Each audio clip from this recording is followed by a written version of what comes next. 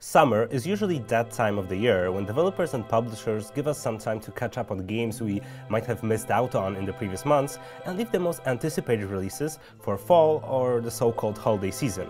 Nevertheless, that trend seems to be slowly changing over the years, and the months of July and August now are packed with releases, which, while not marketed as strongly as typical AAA games, can be hidden gems that could be worth your while. If you don't know what to play this summer, here's our guide of the most promising releases of summer of 2017.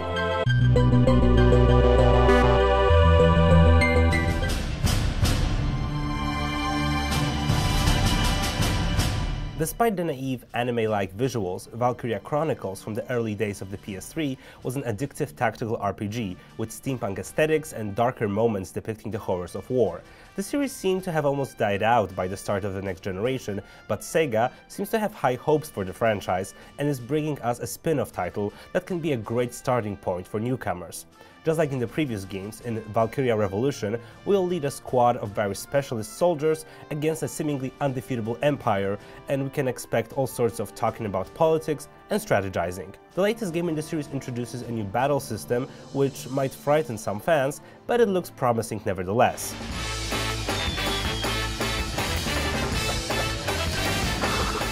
If it ain't broken, don't fix it. Those words seem to summarize a lot of gaming franchises that have gone down the drain in the recent memory.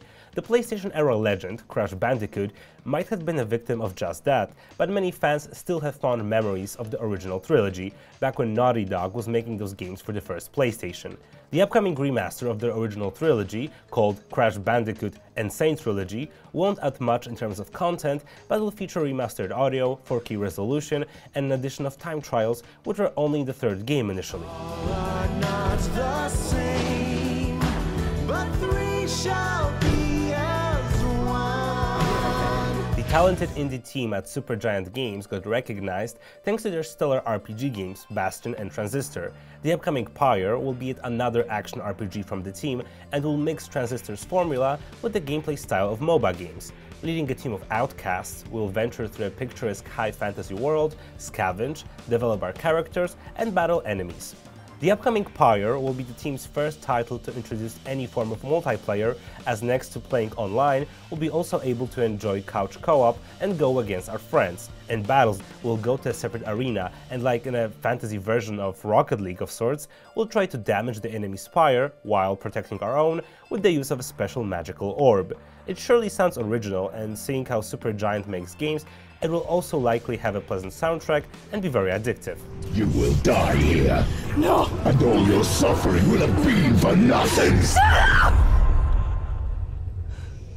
If there's anything Ninja Theory can make, it's action-adventure hack-and-slash games with a unique art style. Their upcoming Hellblade Senua's Sacrifice will take us to a dark fantasy world inspired by Celtic and Nordic mythology, and will be much more focused on telling the story than, let's say, their previous noticeable release, Devil May Cry. Hellblade looks utterly gorgeous and has an instantly likable, strong female protagonist, but the digital-only release and a smaller budget, as the developers themselves called a AAA indie game, make us a bit worried. Nevertheless, last year's Fury proved that even smaller slasher games can be greatly satisfying for the fans of the genre, so we keep our fingers crossed for Hellblade's success. In 2017, Persephone Brimstone gathered an unruly band of misfits to take on the evil Dr. Babylon and his criminal legion. Mayhem. I should have known. To our surprise, Agents of Mayhem, which seems like the love child of Sunset Overdrive and Far Cry Blood Dragon, is a futuristic spin-off of the Saints Row series. In the game, we will pick a small team of 3 from 12 available agents, trashing the streets of the futuristic version of Seoul. We will use various weapons and vehicles at our disposal to bring down the evil organization called the Legion.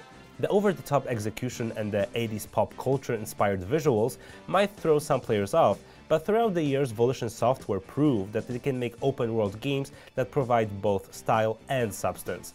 In other words, if you liked Saints Row, Agents of Mayhem is just for you.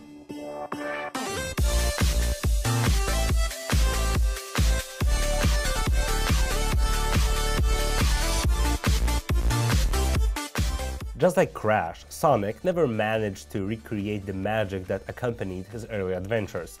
To celebrate the unlucky series' 25th anniversary, Sega is releasing Sonic Mania, which will be a 2D-based platformer paying homage to the series' roots. Next to the reimagined classic stages, we'll get new areas, but designed in such a way that the game looks like it could have been released back in the 90s. The new retro adventures of Sonic, Tails and Knuckles, while won't be able to fully wash away the bad taste left by the previous Sonic games, might win over some new fans for the sake of the fallen gaming legend, and might prove to be an enjoyable platformer. Don't worry. If Asov's not in the gets already, he'll be right on our heels. Plus, he's got weapons, transports hundreds of men. Like I said, don't worry. The Last of Us Left Behind DLC proved that Naughty Dog can make really good standalone DLCs that don't fail in comparison with the source material, and that is why we're really excited for their next release. The upcoming Uncharted Lost Legacy is set after the events of Uncharted 4: A Thief's End, and will let us play as Chloe, who has been regrettably absent from Drake's latest adventure. Just like in the previous Uncharted games, we can count on audiovisual vistas, cover-based shooting, and some witty dialogue.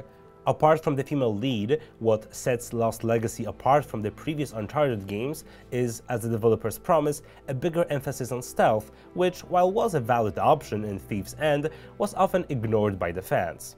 Okay guys, that's it. That's our release guide for the games of summer of 2017. If you missed something interesting, feel free to let us know. Thanks for watching, and I'll see you soon.